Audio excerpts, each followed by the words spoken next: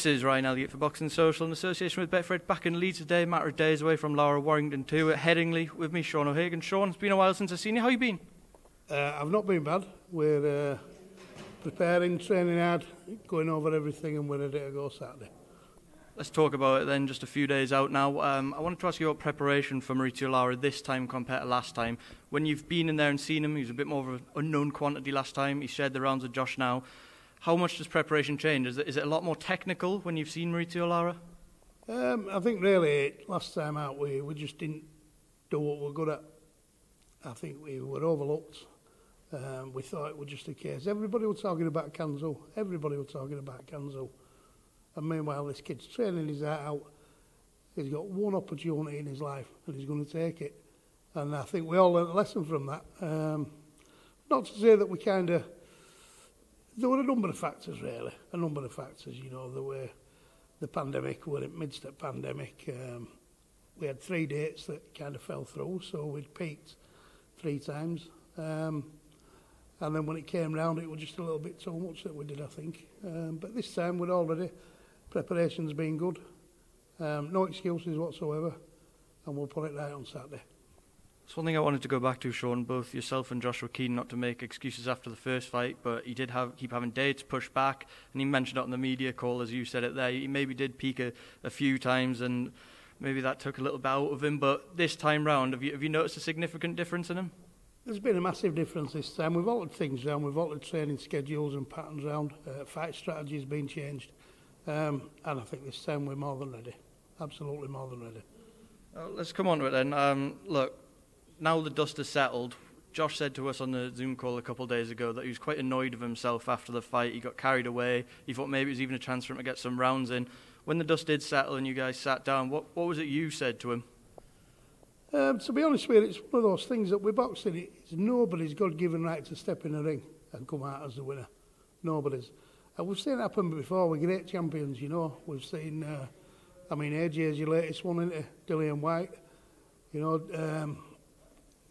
there's a multitude of fighters that have done the same thing. Maybe they've got a little bit lax. They've overlooked the opponent a little bit. And they've had the losses. But, you know, what they do is they come along, they have a little bit of rest, a little bit of healing time, think about it, then shove it all behind them, and what you're left with is you've just got something that you've got to put right, you know. And let's not forget, boxing's supposed to be competitive. I know we had a fellow, what they call him, Powell from Daily Mail.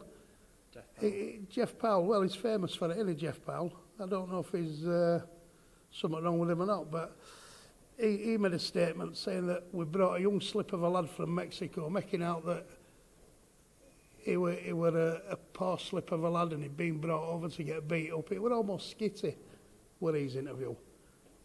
That wasn't the case. He'd had 20-odd fights, 16 knockouts. He was a very, very live opponent.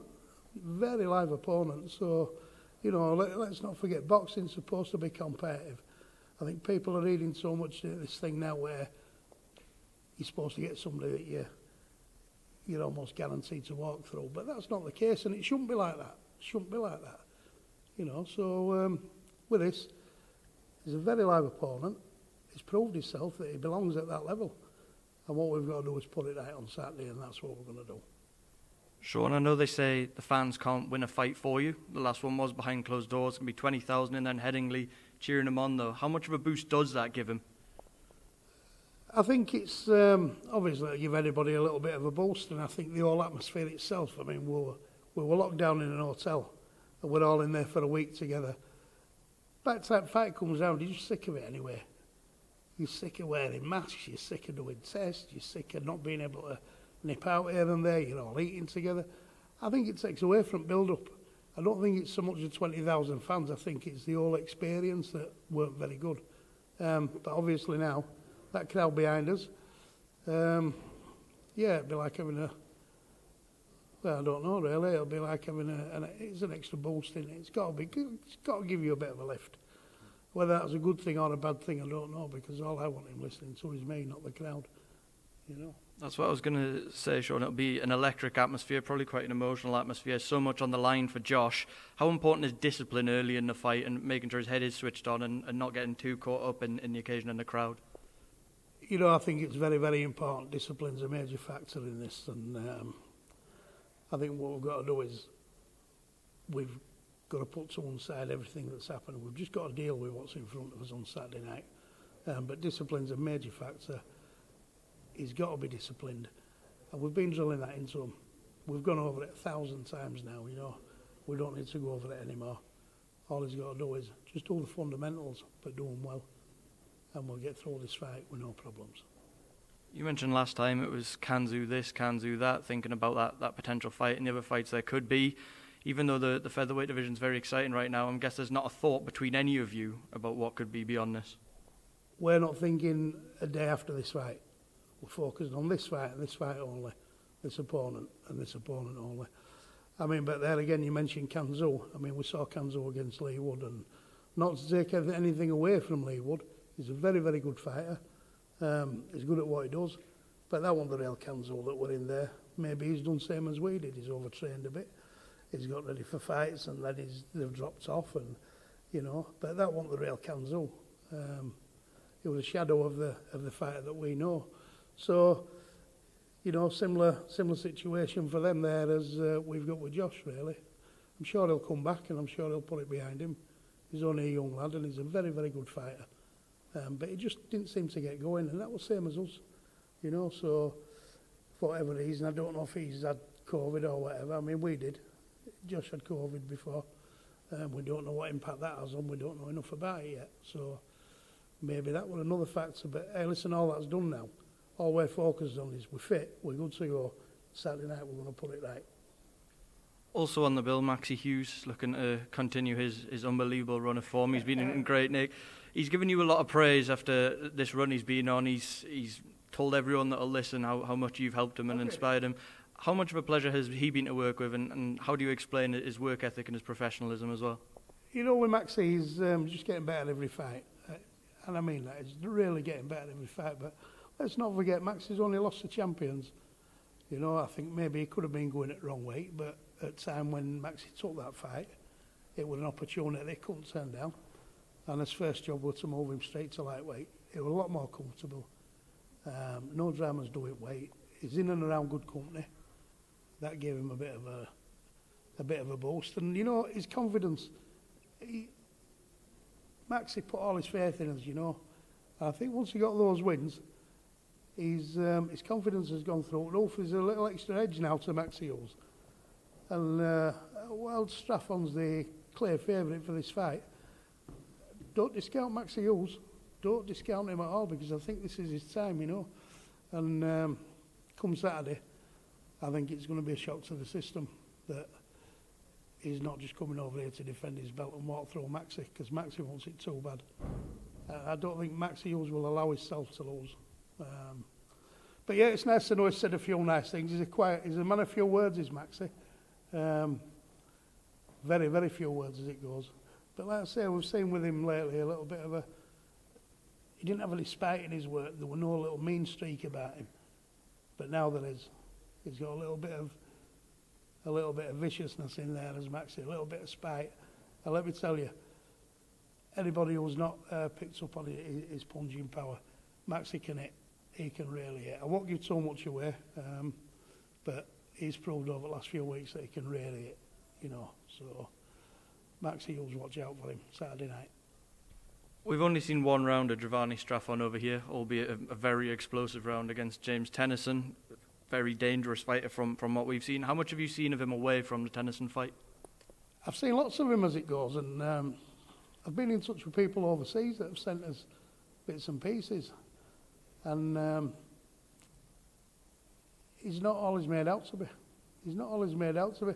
Again, James Tennyson, there were a little touch of Kanzo there, there were a little touch of Josh Warrington there, because James Tennyson, let me tell you, is a better fighter than we saw against Straffon. A far better fighter than that.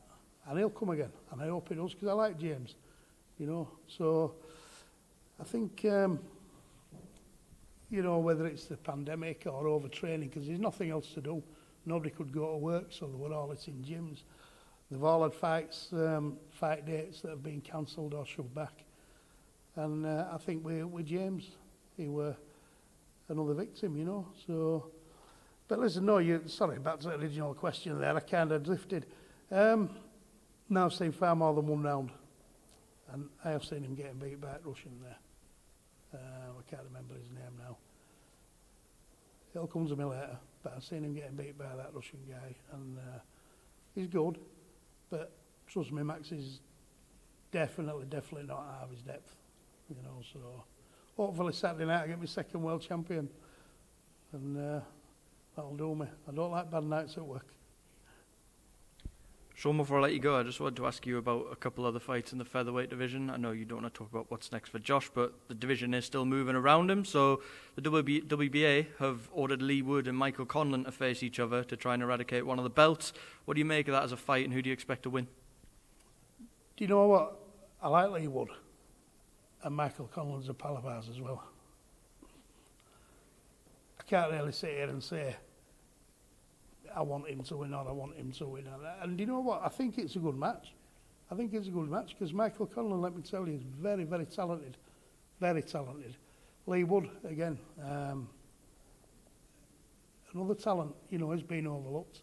And I mean, Lee's a fine example of a lad that is being beat by one or two people he shouldn't have been beat by, but he has. He's come back, he's been patient, he's dug his heels in, he's bit down on his gum shield, and look at that, look where he is now. Fantastic for him, absolutely fantastic for him. I wouldn't like to call on Conlan and Lee Wood at this stage because I do like them both, I really do. If you're pushing me on it,